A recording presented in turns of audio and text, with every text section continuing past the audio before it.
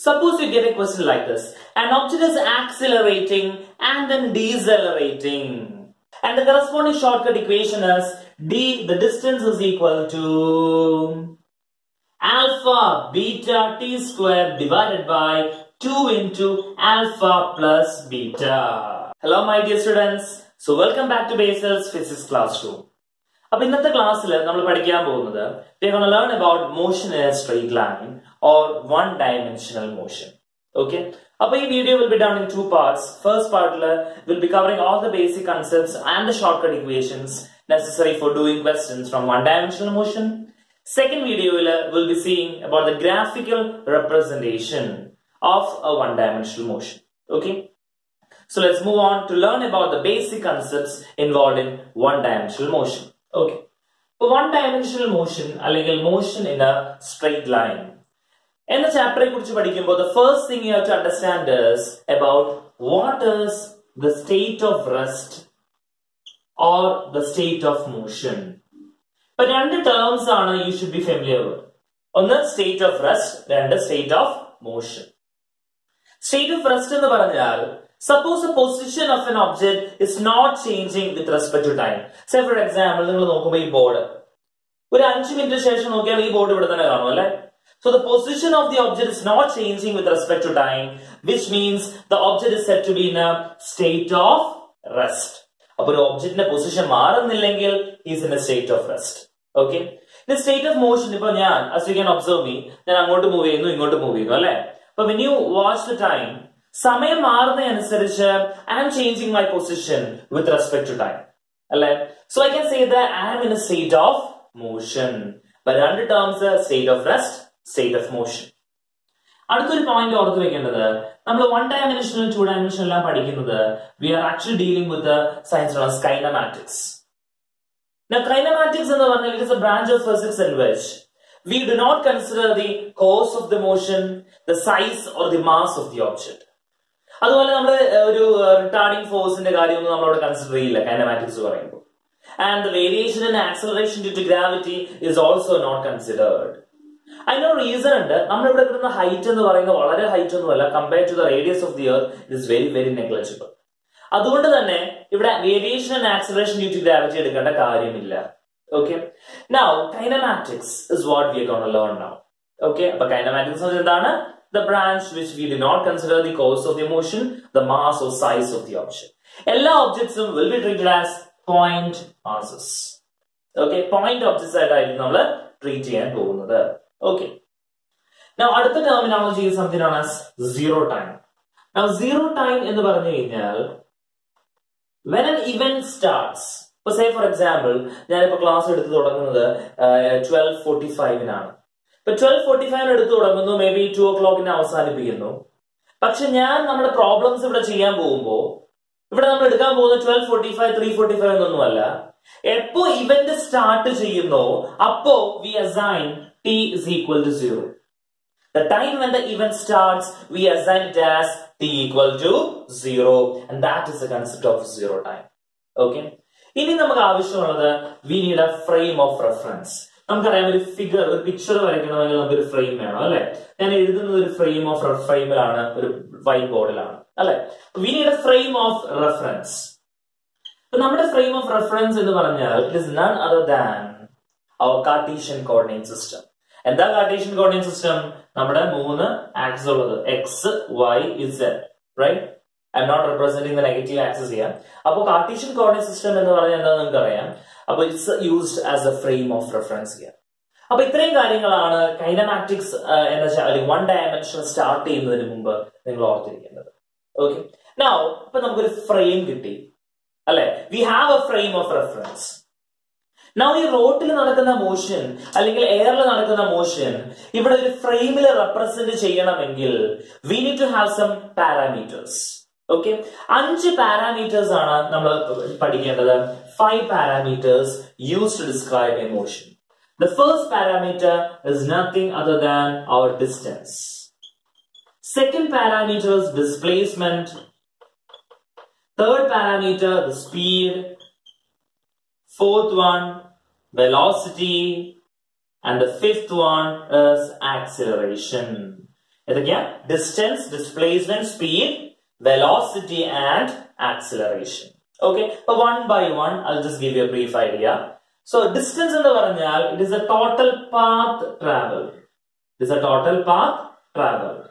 Okay, now displacement in the varanjal, it is the shortest distance between initial and final point.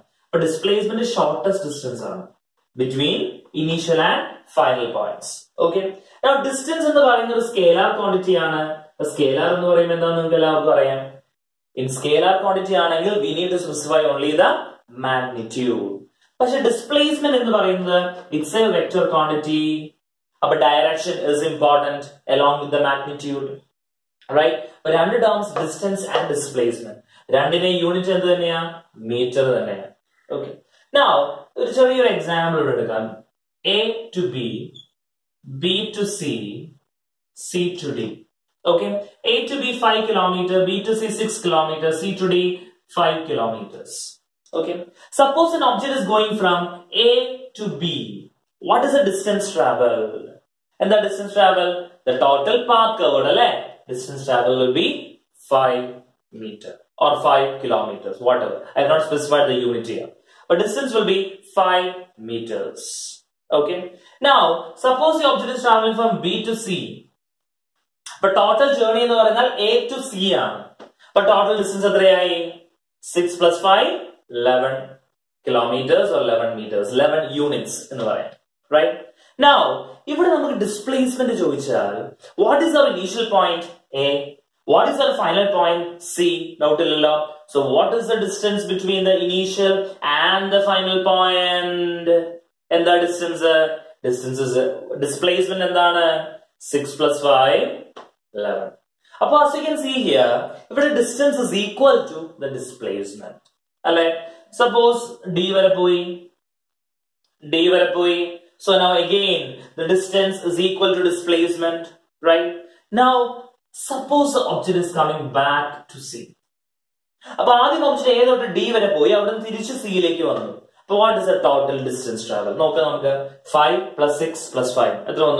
10 plus 6, 16. 16 plus 5, 21. But total distance travel is 21. 21 units.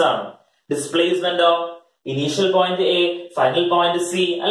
But shortest distance in the A and C distance is 11. What do you understand from here? Distance can be equal to displacement, or displacement can be equal to distance. When the object is moving in just one direction or a direction, distance equal to displacement. If there is a change in the direction taking place, change in direction plus 5, plus 6, plus 5, minus 5. Plus 5, plus 6, plus 5, minus 5 in the 11. Because we have to consider the direction as it is a vector quantity. Point, displacement is always less than or equal to distance.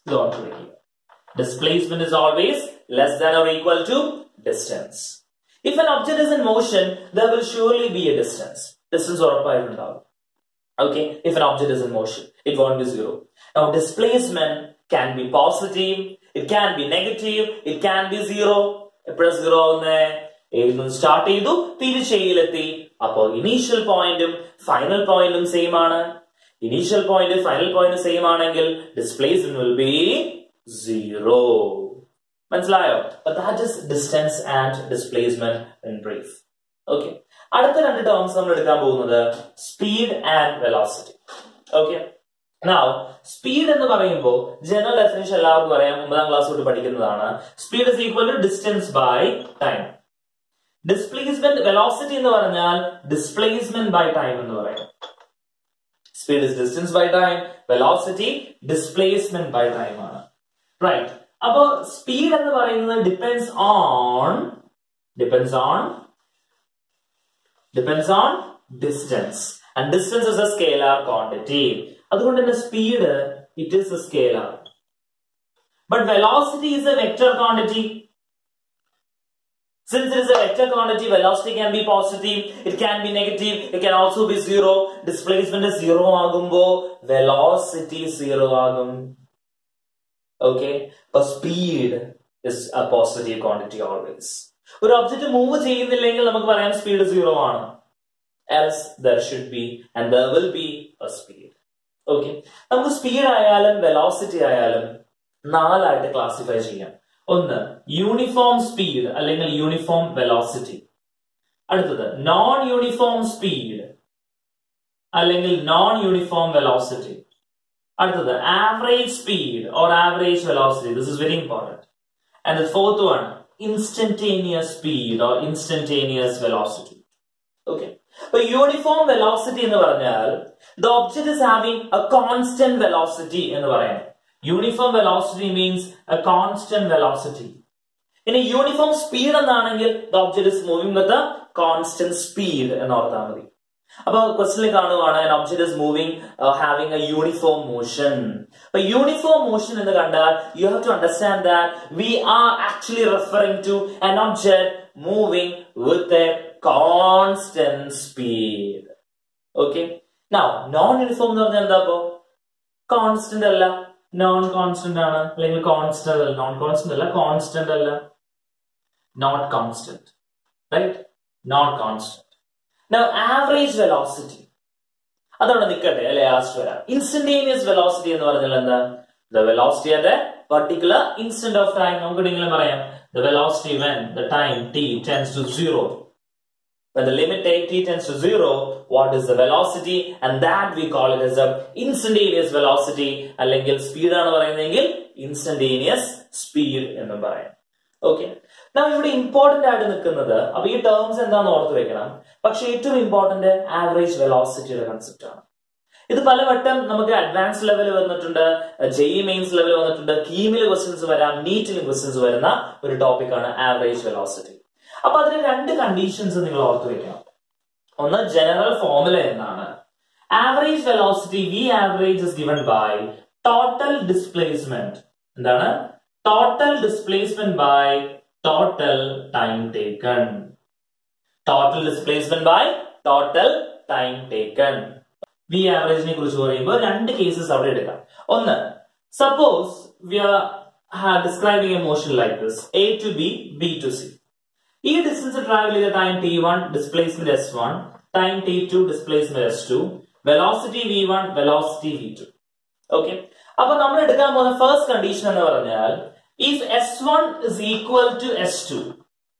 I repeat, if s1 is equal to s2, അപ്പൊ displacement equal ആണെങ്കിൽ, if s1 is equal to s2, if the displacement is equal, then we can write the V average is equal to n divided by, in general, 1 by v1 plus 1 by v2 plus etc. till 1 by vn. If the displacement is the same, then V average is given by n divided by 1 by v1 plus 1 by v2 plus etc. till 1 by vn. അവിടെ n എന്ന് പറഞ്ഞാൽ എത്ര intervals ആണ്? ഇവിടെ 1, 2, 2 intervals ആകിയ. അപ്പൊ നമുക്ക് 2 by 1 by v1 plus 1 by v2 എന്ന് എഴുതാം. Okay, when depends on how many number of intervals are there. അപ്പൊ എപ്പോഴും ഡിസ്റ്റൻസ് ഈക്വൽ എന്ന് ഡയറക്റ്റ് ആയിട്ട് question പറയണമെന്നില്ല. Instead they will say that the first half distance or the first half of the journey is traveled with or is covered with this velocity. The second half of the journey or the second half of the distance is covered with in velocity എന്ന് പറയാം. Okay, അപ്പോൾ distance same ആണ് എന്ന് question മനസ്സിലാക്കിയാൽ you can apply this condition to find the answer. മറ്റൊരു situation, ഒരു object വീട്ടിൽ നിന്ന് സ്റ്റാർട്ട് ചെയ്തു, he is reaching his office, coming back to his home.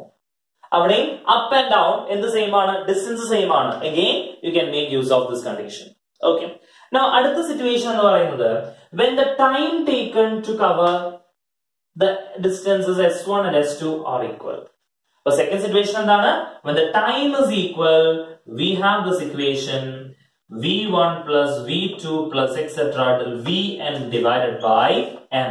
Therefore, when time is equal, when t1 is equal to t2, we can use this condition v1 plus v2 plus etc. till vn by n. n again the number of intervals. Okay. അപ്പോൾ ഒരു question പറയുന്നത് എങ്ങനെയാണെന്ന് അറിയോ? The first half time, the second half time അങ്ങനെ പറയാം. or directly time equal ആണെന്നും പറയാം. Okay, but time equal ആണെന്ന് പറയാനുള്ള ചാൻസ് കുറവാണ്. First half time, second half time എന്നൊക്കെ പറയാം. ഓക്കെ, ഇനി ചിലപ്പോ ചില ക്വസ്റ്റ്യൻസിൽ ഇത് രണ്ട് മിക്സപ്പ് ആയിട്ട് വരാം. എങ്ങനെ മിക്സപ്പ് ആയിട്ട് വരും? മേ ബി ലൈക്ക് 3 ഇന്റർവൽസ് ഉണ്ടാവാം. And they will tell you first half of the distance they cover with the velocity v1. The second half of the distance is covered with 2 different velocity, and the first half time there is covered with the velocity v2, the second half time with the velocity v3. അപ്പോൾ ഈ പോർഷനിൽ നമ്മൾ എന്തിന്റെ condition apply ചെയ്യണം? Time constant ആണെങ്കിൽ എന്താണ് equation? ഇത് apply ചെയ്യണം. എന്നിട്ട് ഇവിടുത്തെ v ആവറേജ് കണ്ടുപിടിക്കണം. ഓക്കെ, അതിനുശേഷം എന്ത് ചെയ്യണം? ഈ ഡിസ്റ്റൻസും ഈക്വൽ അല്ലേ? അപ്പൊ ഡിസ്റ്റൻസ് ഈക്വൽ ആണെങ്കിൽ ഉള്ള കണ്ടീഷൻ യൂസ് ചെയ്യണം, and you can find the answer. Okay, അപ്പൊ ഇങ്ങനത്തെ ക്വസ്റ്റൻ ഒക്കെ നമുക്ക് എക്സാമിന് വരാനുള്ള probability is high from the chapter 1 dimension. Okay, right. I hope that is clear about average velocity. Okay, ഇനി നിങ്ങളിവിടെ പഠിക്കേണ്ടത് it is about the kinematic equations of motion. അപ്പൊ നമുക്കറിയാം ദ 3 ഫേമസ് ഇക്വേഷൻസ് ഏതൊക്കെയാണ് പറഞ്ഞേ? V is equal to u plus at, then S is equal to ut plus half at square. Okay, അടുത്ത equation ഏതാ? v square minus u square is equal to 2as. Okay, now let me tell you something. ഈ 3 equations, in addition to that one more, ഏതാന്ന് വെച്ചാൽ the distance traveled by the object in the nth second. nth second എന്ന് പറഞ്ഞാൽ 2 സെക്കൻഡിൽ travel ചെയ്തു എന്നല്ല, 3 സെക്കൻഡിൽ travel ചെയ്ത ഡിസ്റ്റൻസ് അല്ല, 4 സെക്കൻഡിൽ ട്രാവൽ ചെയ്ത ഡിസ്റ്റൻസ് അല്ല, രണ്ടാമത്തെ സെക്കൻഡില്, second or the third second or the fourth second, ആ സെക്കൻഡിൽ ട്രാവൽ ചെയ്ത ഡിസ്റ്റൻസ്. അത് കണ്ടുപിടിക്കാനുള്ള ഇക്വേഷൻ ആണ് Sn is equal to u plus a into n minus 1 by 2. U, the initial velocity. V, final velocity അറിയാം. S, it is a displacement. A is the acceleration. ഇവിടെ n എന്ന് പറഞ്ഞാൽ എത്രാമത്തെ സെക്കൻഡിലാണ്? ഒന്നാമത്തെ സെക്കൻഡിലാണെങ്കിൽ 1, രണ്ടാമത്തേതാണെങ്കിൽ 2. You can substitute correspondingly. Okay.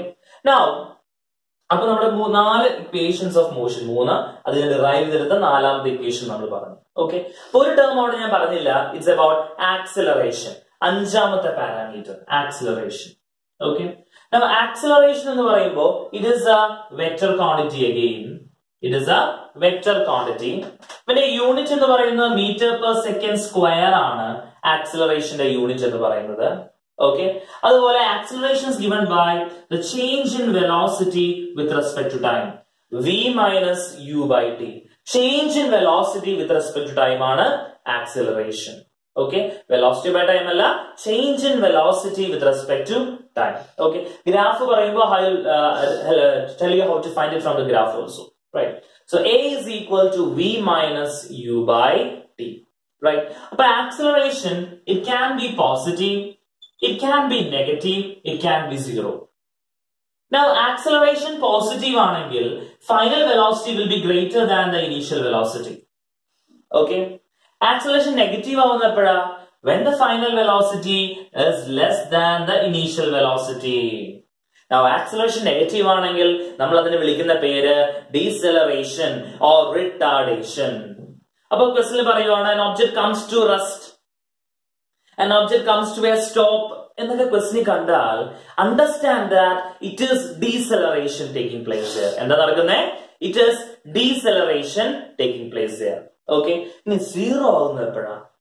Equation നോക്കിയാൽ പറയാലോ, എപ്പോഴാ 0 ആകുന്നേ? when v is equal to u, acceleration will be 0. When v is equal to u ആണെങ്കിൽ acceleration will be 0. That is, if an object is moving with a constant velocity.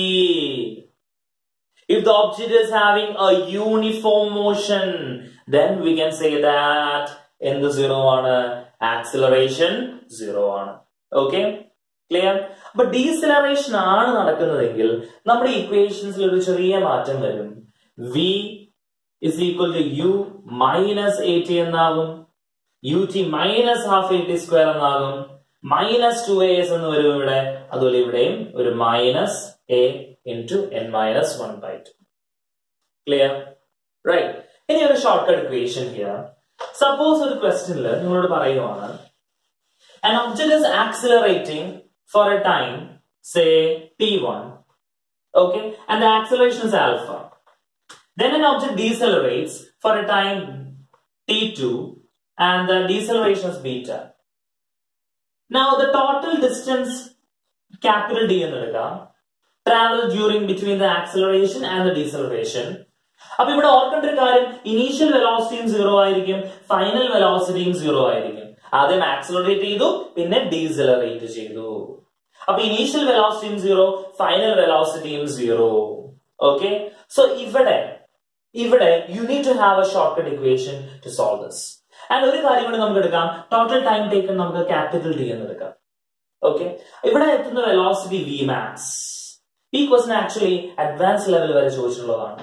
സംഭവം വളരെ എളുപ്പമാണ്. If you remember some basic formulas and conditions, very simple. അപ്പൊ ആദ്യം ഓർത്തിരിക്കേണ്ട short cut equation is Vmax is equal to root of 2d alpha beta divided by alpha plus beta. But this is an equation connecting the maximum velocity with the distance. Ipo chelappo parayam, to a train is starting from one station and to the other station. A car is starting from one point to the other. But d is the distance, the total distance. Alpha is the acceleration, beta is the deceleration given there. Okay, appo Vmax ന് ഒരു equation കിട്ടി. മറ്റൊരു form എന്ന് പറയുന്നത് Vmax is equal to alpha beta into t divided by alpha plus beta. And the equation Vmax is equal to alpha beta divided by alpha plus beta into t. അപ്പോൾ time എന്താണ്? The time taken for the full journey. The time taken for the full journey. Okay. ഇനി മറ്റൊരു equation കൂടി നമുക്ക് ഇവിടെ എഴുതാം, and that is in terms of the distance, d is equal to alpha beta t square divided by 2 into alpha plus beta. Okay, അപ്പോൾ ഈ equation actually നമുക്ക് കിട്ടുന്നത് എവിടെ നിന്നാണ്?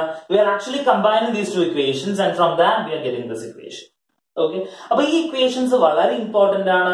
ഈ concept one of the most important concepts in this chapter ഓർത്ത് വെക്കുക. Okay, അപ്പൊ ഇവിടെ നമ്മൾ യൂസ് ചെയ്തത് ആക്ച്വലി നമ്മുടെ 3 ഇക്വേഷൻസ് ഓഫ് മോഷൻ ആണ്. അത് ഉപയോഗിച്ച് ഡിറൈവ് ചെയ്തെടുത്ത ഇക്വേഷൻ ആണ്. എക്സാമിന് നിങ്ങൾ ഇത് കണ്ടുപിടിക്കാൻ പറ്റുമെന്ന് വെച്ചാൽ കണ്ടുപിടിക്കാം, പക്ഷേ there is no time to waste finding all these out. എളുപ്പത്തിൽ ചെയ്യാൻ remember these conditions and you can easily apply for your examination. Okay, right. Now let's move on to motion under gravity. Motion under gravity കഴിയുമ്പോൾ രണ്ടും കൂടി ചേർത്ത് വെച്ചിട്ടുള്ള കുറച്ച് short cut equations കൂടി പറഞ്ഞുതരാം. Motion under gravity. When an object is moving under gravity, അപ്പോൾ ഗ്രാവിറ്റിയിലെ motion എന്ന് പറയുമ്പോൾ it is either moving up or down. അതാണ് motion under gravity എന്ന് പറയുന്നത്, അല്ലെ? When it is moving under gravity, effect gravity, ഞാൻ ആദ്യമേ പറഞ്ഞ ഒരു പോയിന്റ് ഉണ്ട്. Change in acceleration due to gravity, അല്ലെങ്കിൽ variation in acceleration due to gravity is not considered here. ഇവിടെ നമ്മൾ variation in acceleration due to gravity consider ചെയ്യുന്നില്ല, അല്ലെ? അതുകൊണ്ട് തന്നെ നമുക്ക് പറയാം acceleration, which is actually equal to our g, is remaining a constant. Right? അപ്പോൾ direction of gravity motion opposite ആണെങ്കിൽ നമ്മൾ നെഗറ്റീവ് ആയിട്ടും അതോ അങ്ങനെ അല്ലെങ്കിൽ പോസിറ്റീവ് ആയിട്ട് എടുക്കും. ഓർ സിമ്പിൾ ആയിട്ട് ഇങ്ങനെ പറയാം, ഒരു ഒബ്ജക്റ്റ് മുകളിലേക്ക് പോകുമ്പോൾ we take the acceleration due to gravity as negative -g എന്ന് എടുക്കും. ഒരു ഒബ്ജക്റ്റ് താഴത്തേക്ക് വരുമ്പോൾ acceleration due to gravity +g എന്ന് എടുക്കാം. മുകളിലേക്ക് പോകുമ്പോൾ -g, താഴത്തേക്ക് വരുമ്പോൾ +g, based on a convention. അപ്പൊ സിമ്പിൾ ആയിട്ട് ഇത്രയും ഓർത്ത് വെച്ചാൽ മതി, മുകളിലേക്ക് പോകുമ്പോൾ -g, താഴത്തേക്ക് വരുമ്പോൾ +g. ഓക്കെ, ഈ കൺവെൻഷൻ യൂസ് ചെയ്യുന്നതിൽ ഒരു ചെറിയൊരു പെക്യുലർ കേസ് ഉണ്ട്, അത് ഞാൻ ടുവേർഡ്സ് എൻഡ് പറഞ്ഞുതരാം. അപ്പൊ മോഷൻ അണ്ടർ ഗ്രാവിറ്റി ആണ് സിറ്റുവേഷൻ എങ്കിൽ we can actually modify our equations four motion. ഒന്നാമത്തെ ഇക്വേഷൻ എന്തിനാ എഴുതാം? അപ്വേർഡ് മോഷൻ ആണെങ്കിൽ v is equal to u minus gt, മുകളിലേക്ക് -g. s is equal to ut minus half gt square. v square minus u square is equal to minus 2g h എന്ന് എഴുതാം. കാരണം മുകളിലേക്ക് height പറയുന്നുണ്ട്, h s എഴുതാൻ പ്രശ്നമൊന്നുമില്ല കേട്ടോ, height എന്ന് എഴുതി. ക്ലിയർ? അതുപോലെ ഫോർത്ത് ഇക്വേഷൻ എഴുതാം, sn is equal to u minus g into n minus 1/2.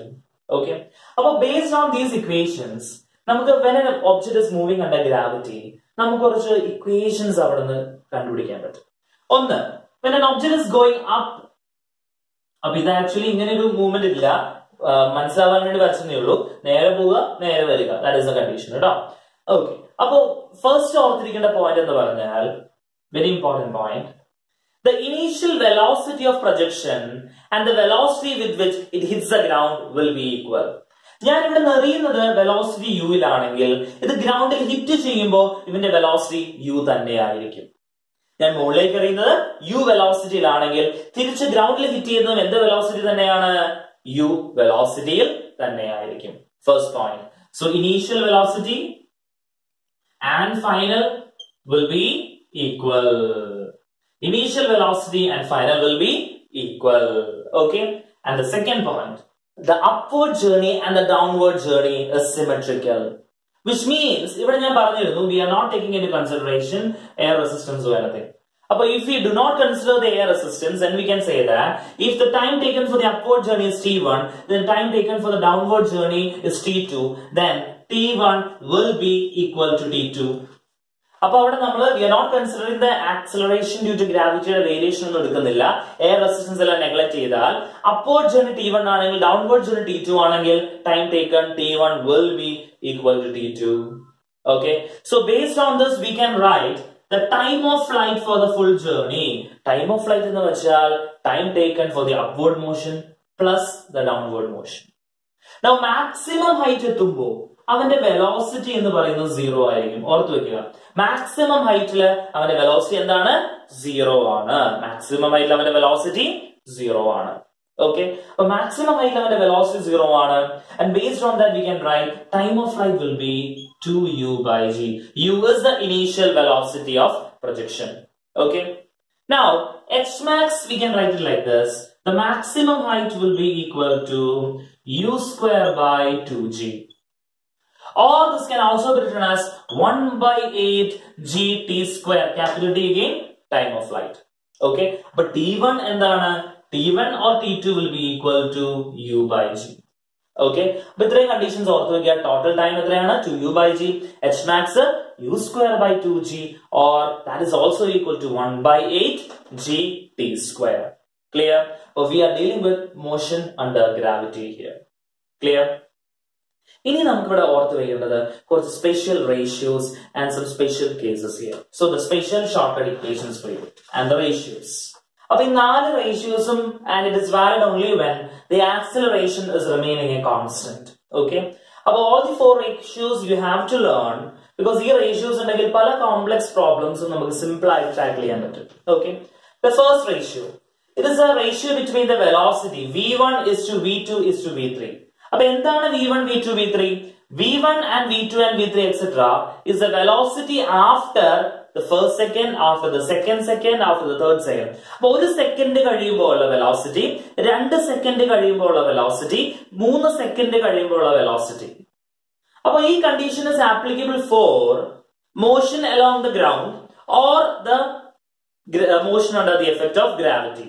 അപ്പൊ under the effect of gravity ആണെങ്കിലും ശരി, under the effect of motion along A ground ആണെങ്കിലും ശരി, the equation holds true.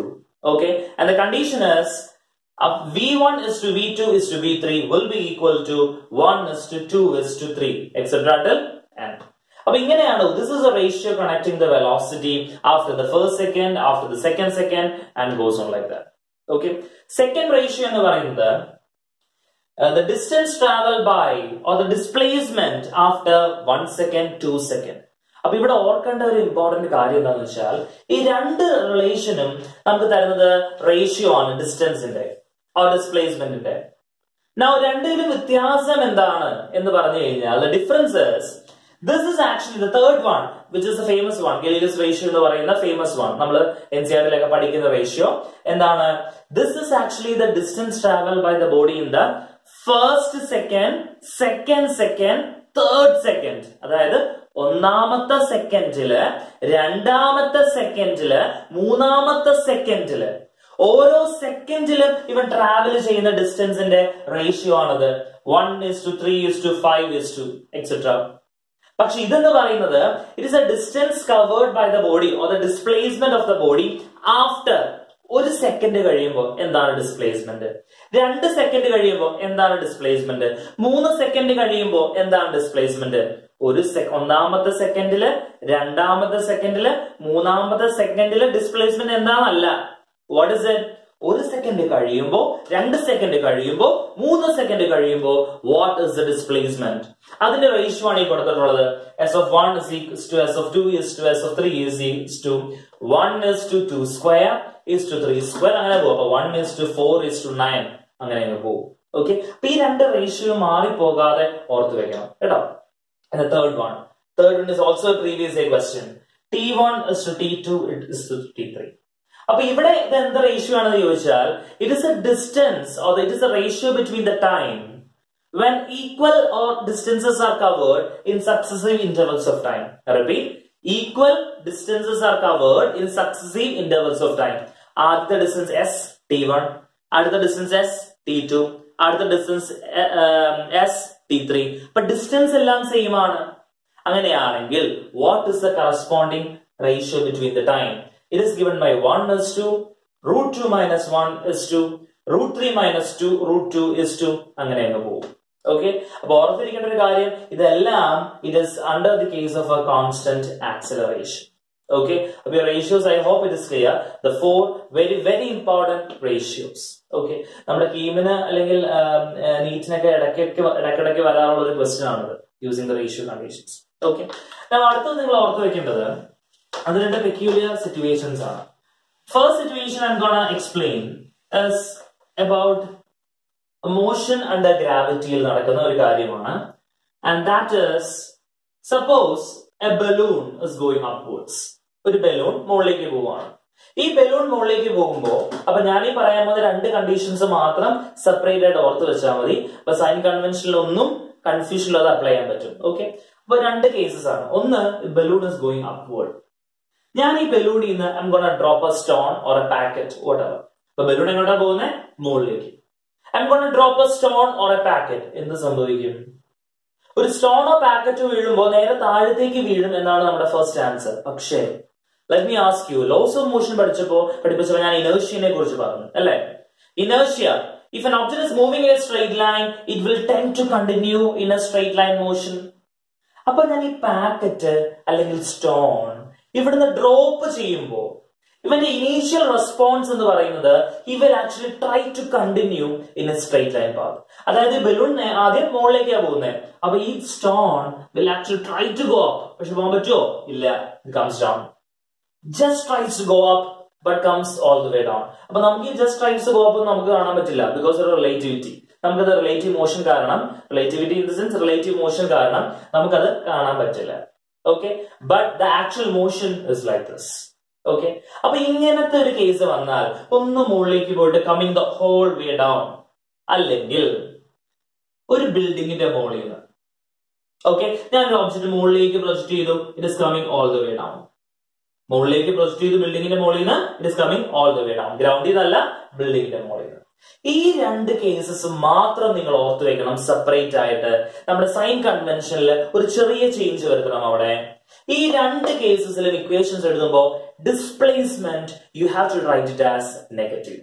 Okay, ഇത് actually there is A proper sign convention for that. ഞാൻ ആ sign convention പറഞ്ഞ confusion വരാതിരിക്കാൻ വേണ്ടിയാണ് ഈ ഒരു മെത്തഡോളജി പറയുന്നത്. നിങ്ങൾക്ക് സൈൻ കൺവെൻഷൻ ആണ് കംഫർട്ടബിൾ എങ്കിൽ you can just refer to NCERT. It's over there, you can learn that. Okay, now ഇപ്പൊ ഇവിടെ വരുന്ന ചേഞ്ച് എന്ന് പറഞ്ഞാൽ S is equal to ut. Object മുകളിലേക്കാണ് 2 കേസിലും ഇനീഷ്യൽ ഡയറക്ഷൻ. അപ്പൊ മൈനസ് ഹാഫ് GT². ചേഞ്ച് വരുത്തുന്നത് എന്താണ്? ഇവിടെ ഡിസ്പ്ലേസ്മെന്റിന് നെഗറ്റീവ് ഇട്ട് കൊടുക്കണം. അപ്പൊ ഈ 2 കേസസിലും ഡിസ്പ്ലേസ്മെന്റ് എന്ത് കൊടുക്കണം? നെഗറ്റീവ് ഇട്ട് കൊടുക്കണം. മനസ്സിലായോ? ബലൂൺ മുകളിലേക്ക് പോകുന്നു and an object is dropped. In this case and in this case displacement has to be taken as negative. നമ്മൾ v² - u² യൂസ് ചെയ്താലും അവിടെ മൈനസ് s ഇടണം. ഓക്കെ, ബാക്കി എല്ലാ കൺവെൻഷൻസും സാധാരണ ഗ്രൗണ്ടിൽ നിന്ന് ത്രോ ചെയ്യുമ്പോൾ എങ്ങനെയാണോ same convention. G മുകളിലേക്കാണെങ്കിൽ you can take it as negative. Okay, അപ്പൊ ഗ്രാവിറ്റി എപ്പോഴും താഴത്തേക്കാണ്. മോഷൻ മുകളിലേക്ക് നടക്കുമ്പോൾ against ഗ്രാവിറ്റി, അതുകൊണ്ട് നെഗറ്റീവ്. താഴത്തേക്ക് വരുമ്പോൾ positive. Okay, so our convention use here. So remember this first case, very very important. This minus sign mari poyal, that answer will also be there. This is previous year condition ana, previous year question ana. Okay, and the next condition is, suppose we have points A and B. Okay, now C is the midpoint of point A and B. Suppose when an object passes the point A, it has a velocity v1. When it passes the point B, it has a velocity v2. And it is moving with a constant acceleration. Okay. Now A pass cheyumbol v1 ആണ് velocity, B pass cheyumbol velocity v2 ആണ്. Question രണ്ട് രീതിയിൽ വരാം അവിടെ. What is the velocity when it passes a midpoint between A and B? അല്ലെങ്കിൽ it can be a question based on train. ഒരു pole ഉണ്ടാവും ഇവിടെ, a pole will be there. What will be the velocity when the midpoint of the train crosses the pole? ഇങ്ങനെ വരാം. അപ്പൊ രണ്ട് രീതിയിൽ question വരാം. എങ്ങനെ വന്നാലും please remember this final shortcut equation to solve it. The velocity of the point C will be equal to root of v1 square plus v2 square divided by 2. Okay, നമ്മുടെ derived equation ആണ്. നമ്മുടെ v square minus u square is equal to 2as use ചെയ്ത് നമ്മൾ derive ചെയ്ത ഒരു condition ആണ്. Okay, so remember these two cases, very important. ഇനി ഒരു കാര്യം കൂടി പറഞ്ഞോട്ടെ. നമ്മൾ ഒരു ഒബ്ജക്റ്റ് ഡ്രോപ്പ് ചെയ്യുന്നു, റിലീസ് ചെയ്യുന്നു എന്നൊക്കെ പറഞ്ഞാൽ understand that its initial velocity is 0. But if when the object is dropped, എവിടെ നിന്നാണ് ഒബ്ജക്റ്റ് ഡ്രോപ്പ് ചെയ്യുന്നത്, say for example from the balloon, ഈ ബലൂണിന് ഇനീഷ്യൽ ഒരു വെലോസിറ്റി ഉണ്ടെങ്കിൽ സ്റ്റോൺ ഡ്രോപ്ഡ് എന്ന് പറഞ്ഞാലും we cannot take the initial velocity as 0. ഈ ബലൂണിന്റെ initial velocity എന്താണോ ആ വെലോസിറ്റി വേണം നമ്മൾ ഇനീഷ്യൽ വെലോസിറ്റി ആയിട്ട് എടുക്കാൻ. പറഞ്ഞ മനസ്സിലായോ? അപ്പൊ സ്റ്റോൺ ഡ്രോപ്ഡ് എന്നൊക്കെ പറയുമ്പോൾ or release എന്ന് പറയുമ്പോൾ if the object is at rest then no problem, initial 0 എന്ന് എടുക്കാം. പക്ഷെ balloon or the platform from where it is dropped is in motion means ആ ഒബ്ജക്റ്റിന്റെ വെലോസിറ്റി എന്തായിരുന്നു, that will be the initial velocity of the stone. Okay, അപ്പൊ ഈ concept ഓർത്ത് വെക്കുക, it will come in handy for your examination. Okay, right. So I hope in the പഠിപ്പിച്ചതെല്ലാം I hope it's clear for you. In case you have any doubts, ഈ shortcut equations എല്ലാം ഓർത്ത് വെക്കണം. In case you have any doubts, do feel free to comment below. Okay, അപ്പൊ അടുത്ത ക്ലാസ്സിൽ you'll be seeing about the graphical representation of one-dimensional motion, which is very very important. So make sure you watch that video also. Okay, so thank you.